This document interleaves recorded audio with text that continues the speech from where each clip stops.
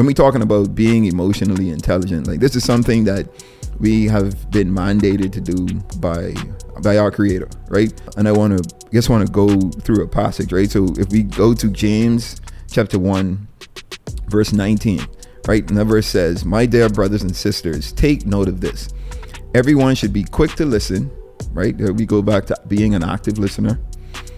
Everyone should be quick to listen, slow to speak, and slow to become angry, because human anger does not produce the righteousness that God desires. That's James 1:19-20.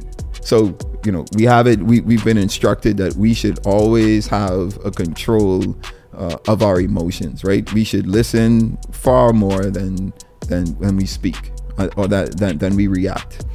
So having a control of our emotions, or having a heightened emotional intelligence, level of emotional intelligence, I think is important for us as not only individuals in the workspace, but just as individuals in life, right? This is how we're supposed to live. We're supposed to be emotionally intelligent individuals. And I think as we strive to become closer and closer to a perfect level of emotional intelligence, I think the better we'll be as individuals.